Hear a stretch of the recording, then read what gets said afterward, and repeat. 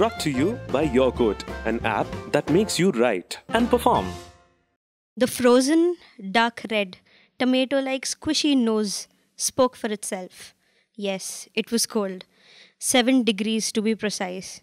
And at about 3:30 in the afternoon on the 7th of May 2008. You heard it correctly, and I experienced it, the divinity of the anticlimactic snowfall.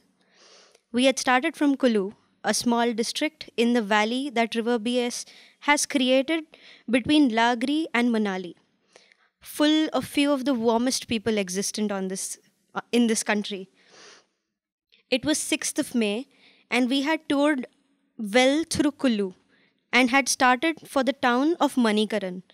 Manikaran is located in the Parvati Valley, northeast of Buntar, in the district of Kulu of Himachal Pradesh. It is at an altitude of about 1760 meters and is located 4 kilometers ahead of Kasol and about 35 kilometers from Kulu. Legend has it that Lord Shiva and his consort, his better half, Mother Parvati, were strolling through the valley when she lost one of her earrings, which was made of a jewel. She lost it, which was then notoriously confiscated by Shesha, the goddess of snakes and serpents. Shesha was compelled to give the jewel up once Shiva performed his infamous cosmic Tandava. Jewels kept popping out of those hot water springs till the earthquake of 1905. This was followed by Ma Parvati's jewel that Shesha had to give up through the hot water springs. The fascinating and binding legend had us marching for the springs, where we learnt about the Sikh legend of Guru Nanak Dev Ji making chapatis bake and float in the hot springs, to which he blessed the place with the energy of returning sunk items of those believers who donated in the name of God. The sheer magnificence of the history kept us there for the night, and we started for Rohtang Pass the very next morning after we were done meditating in the hot water springs and bathing from our heads, dipping into these holy waters. I'm sure by now you have made the connection between the frozen nose, the wet hair, and the ultimate snowfall.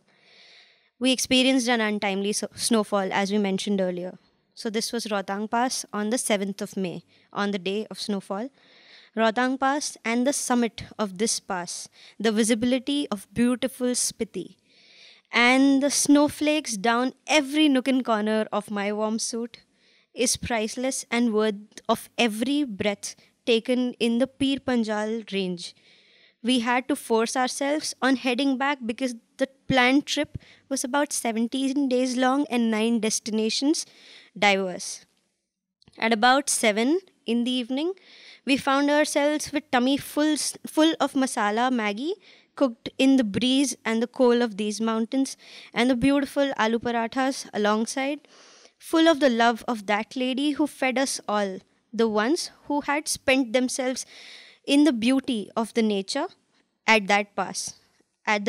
We found ourselves at the infamous Mall Road.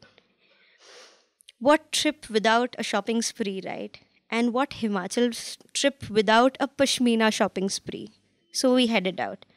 As I was loitering aimlessly, fishing for every ounce of peace in that air, my gaze pinned at a man sitting in the corner of the staircase, begging. I approached him, and he greeted me with a very gentle smile, which failed to reach his eyes. It was no rocket science to figure out that he had been hungry for a couple of days. His stomach was growling, like a conch of a temple early in the morning. I bought him food. He ate in a haste, as if a vulture was circling his head for meat. He touched my feet. That was the day, the first ever time, that I encountered how lifeless and desperate hunger can make you. I had never been hungry, even on fasting days.